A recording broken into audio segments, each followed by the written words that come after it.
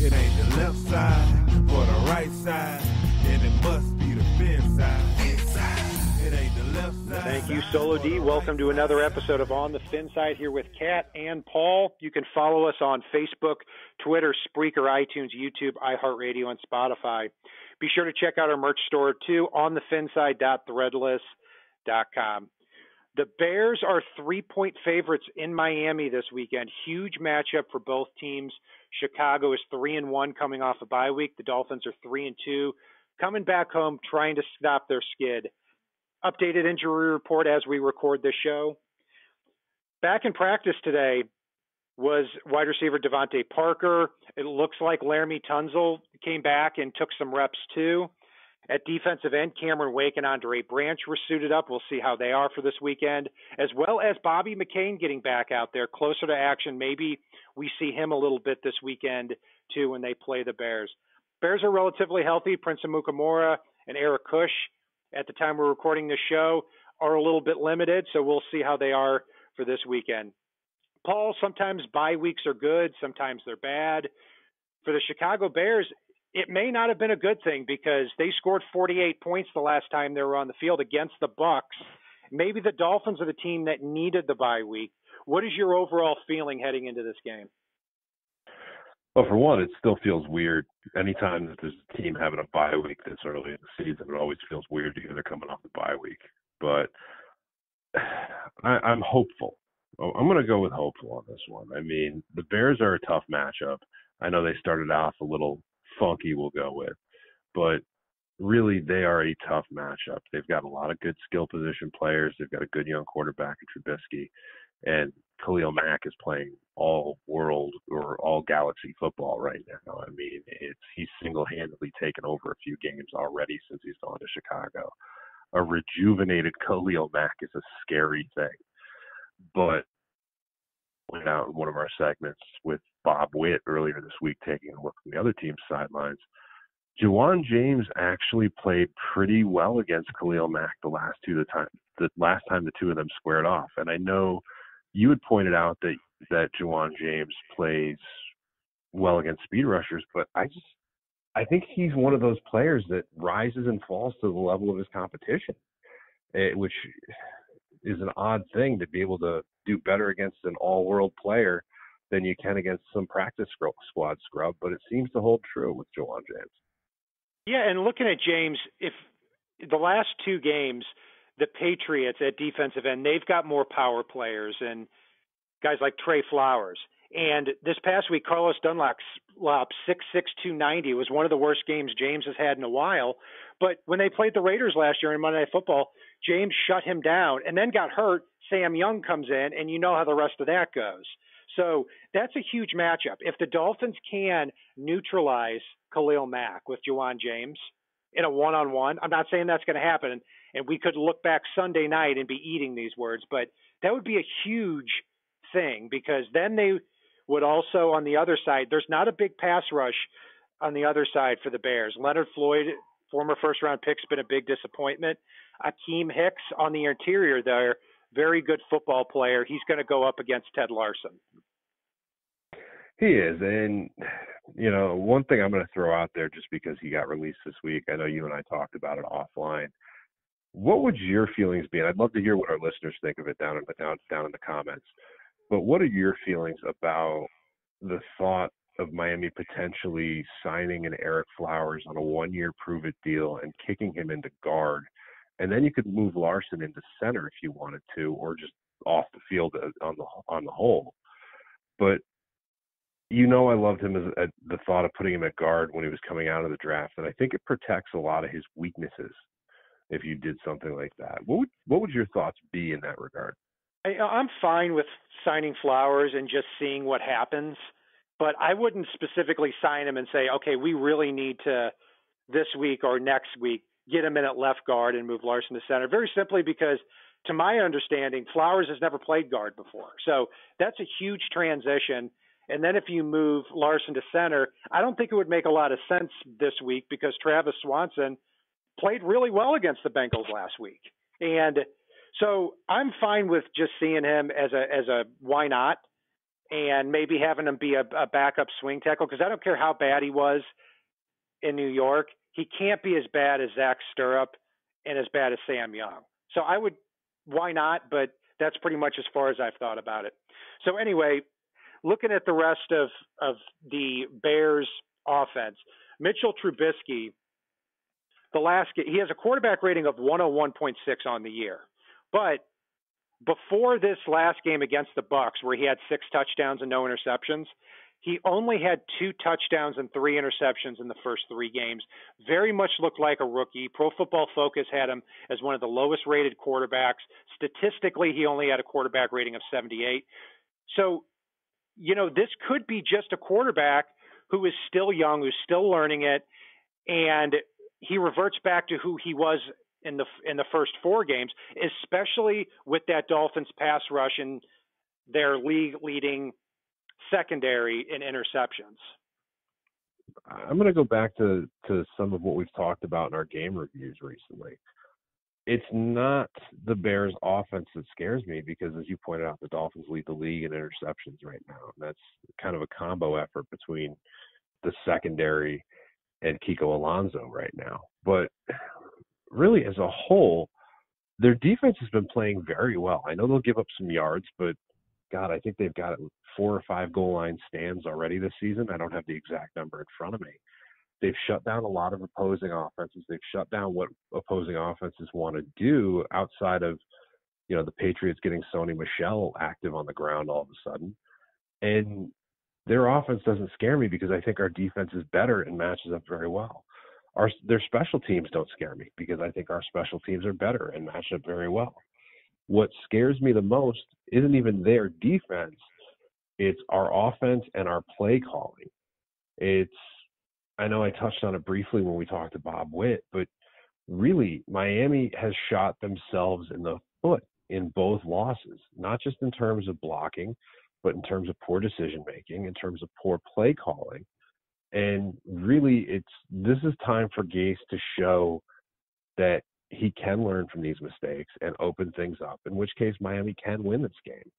But if Gase doesn't do that and get a little creative here, we might be in for a long afternoon, despite the fact that the defense and the special teams should show up and play well yet again in this game. When it comes to the offensive struggles, I really take the opposite opinion of that. I'm not saying the play calling's been good, but my issue with that is last game, I did think they were getting Kenyon Drake involved in the passing game. I did think they were running receivers deeper. I look at the all-22 and I see receivers at least on 3 or 4 plays running open. For example, a lot of Dolphins fans complained about on 3rd and 1, instead of running the ball, which maybe they should have, they roll out with Ryan Tannehill. Well, when Tannehill rolls out, he's got a first down. And then instead, he just throws the ball up to a receiver that's not even open. You're starting to see too many of those decisions from Ryan Tannehill in the passing game. And it's got to stop. I think he's got it in his head that he has to be more aggressive this year. And because of that, he's not at certain times taking what's right in front of him. So I hope that changes this week.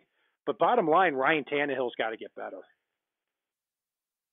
He does. And I'm not going to put all of that on Tannehill. I know a few of our listeners also said the same thing, where the offensive line play, we've beat it to death, but it's not good right now. And it's also not the offensive line that Miami designed in the offseason. So, yeah, the fact that Tannehill's making some poor rush decisions at times or trying to take on a little too much, some of that might be a byproduct of that. Also, the fact that they get away from the run game and go one-dimensional with the offense pretty much as games wear on a lot of times. So you find defenses, even when Miami has a lead, can pin their ears back and just rush the passer and be right 99% of the time. And even if, say, Frank Gore or Kenyon Drake or anybody else rips off a big run, Miami will still deviate from that. And I don't have as much of a problem with the pass play on 3rd and 1.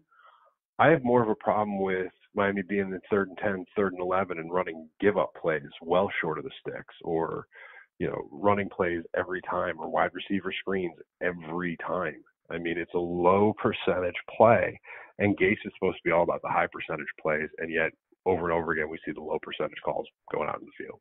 Yeah, I also don't like going 5 wide when it's 2nd and 7, where you basically tell the defense, even though we're running the ball well, we are definitely passing the ball in this down. So the play calling has not anywhere been close to great this year. Offensive line in the fourth quarter, like I said in our grades last week, fourth quarter was an F minus minus minus. It was so bad, you had to see it to believe it. In the first 3 quarters, I didn't have much of a problem with them protecting Ryan Tannehill. I mean, I know Jesse Davis gave up an embarrassing sack.